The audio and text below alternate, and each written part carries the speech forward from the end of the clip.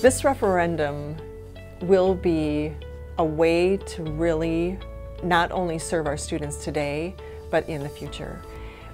3 years ago, we set out to find out what we needed in all of our buildings, to create a plan, to realize that we have to do something, because our last facilities referendum that was passed was in 1995. 25 years ago was the last time our community passed a referendum for facilities. Our average age of our buildings is 70 years old.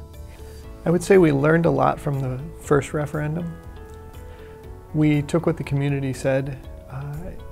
We were very close. It was narrowly rejected, but we took what they said in that referendum and tried to come up with a plan that addressed the issues that they had.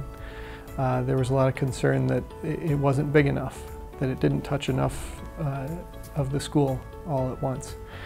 So we took that and we developed a plan that encompassed the entire district, all in a single shot. We felt it was important to engage our community as soon as possible.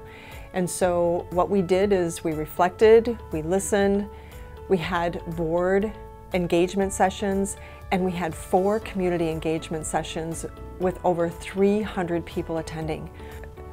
Those meetings were critical for our understanding, our learning, for receiving feedback, for the development of our survey, and the community engagement sessions really led to us selecting 2 pathways and ultimately the plan that we have today.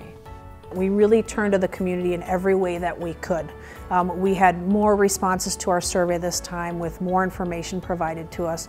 And really, the community listening sessions were incredible. We could not believe the turnout, and we got so much feedback from everyone that came out at those times so that we could develop something that the entire community was behind. And I'm really excited about that.